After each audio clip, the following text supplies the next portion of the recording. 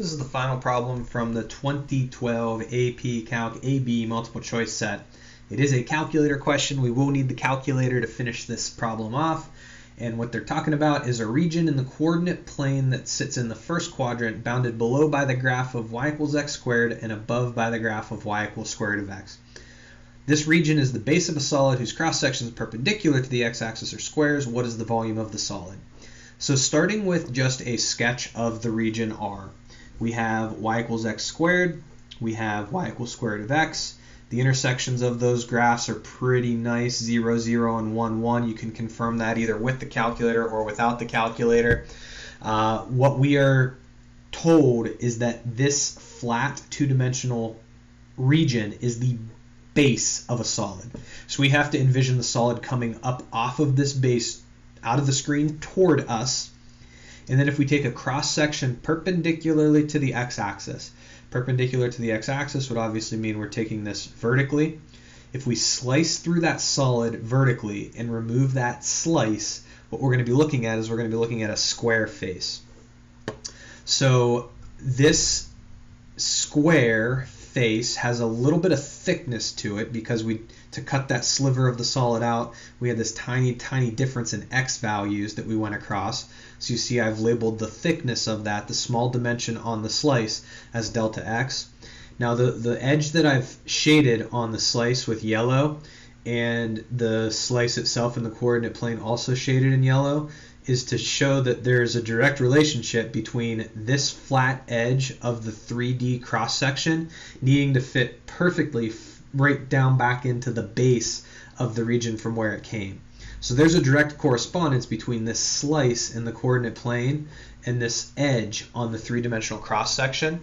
And the reason why that's significant is because in order to finish this problem, what we have to do is we have to approximate the volume of this one cross-section that we've removed, and then we're going to have to use the definite integral as a tool to add together infinitely many of those cross-sections volumes.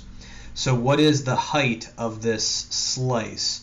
From top to bottom, that's got to be a difference in y values. I need the y value up here.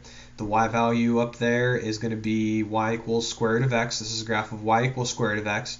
And the y value down here is going to have to be equal to y equals x squared. That labeling for that height works no matter where we take the slice, right? If I take the slice over here, I still have the top of the slice at y equals square root of x, bottom of the slice at y equals x squared. If I take the slice over here, I still have the same top and same bottom of the slice on that stretch. So what's the area of the face of this cross-section? Well, it's just going to be the height that we just labeled times itself, or the height squared.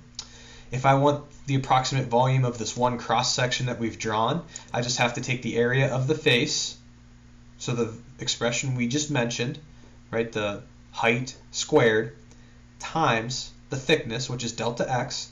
And if I would like to add together infinitely many of those cross-sections volumes across the interval from 0 to 1, which is where these slices are going to range between, I'm going to have to use the integral as a tool to add together infinitely many of these products. By definition, an integral adds together infinitely many products of expressions involving x and delta x. So we're using the integral as a tool to add together all of the possible slices, all the possible cross sections that we could have taken.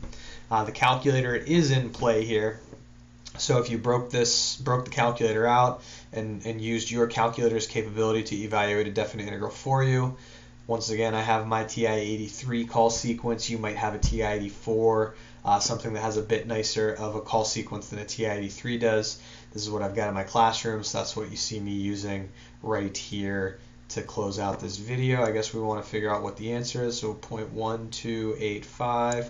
I guess 0.1285 is going to, a little bit of lag here, sorry.